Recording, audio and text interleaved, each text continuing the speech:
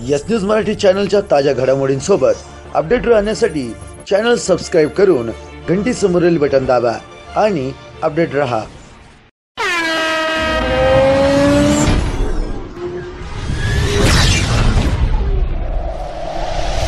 नमस्कार, मी जयेश। न्यूज मराठी वृत्तवाहिनीच्या बातमीपत्रात सर्व प्रेक्षकांचे मनपूर्वक स्वागत। प्रथम एक नजर आजच्या ठळक घडामोडींवर।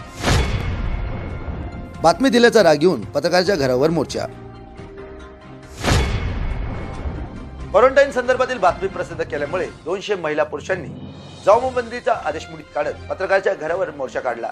या प्रकरणी संबंधित नागरिकांवर गुन्हा देखील दाखल करण्यात आला आहे।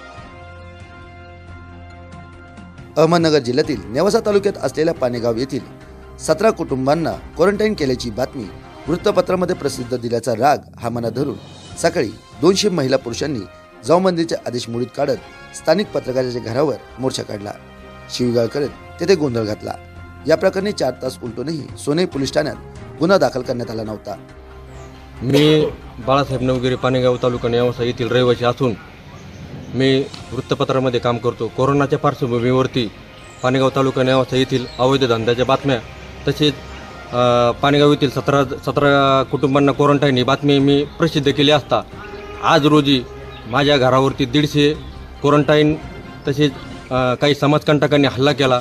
माझ्या घराची उचकापाचक करून मला हाणमार केली। माझ्या मुलाबाळाला माझ्या कुटुंबियांना पण त्यांनी चांगल्या प्रकारे धमकावून आज रोजी सोनई पोलीस स्टेशनला इथं फिर्याद नोंदण्याचं काम आम्ही केलं असून पुढील तपास सोनई पोलीस स्टेशनने त्वरित करून तातडीने या लोकांवरती कारवाई करून आणि शासनाने सुद्धा कोरोनाच्या पार्श्वभूमीवर 144 188ची तातडीने कारवाई करून यांना अटक करण्यात यावी। त्यानंतर सहाय्यक पोलीस निरीक्षक जनार्दन सोनवणे व त्यांच्या पथकांनी घटनास्थळी भेट दिली।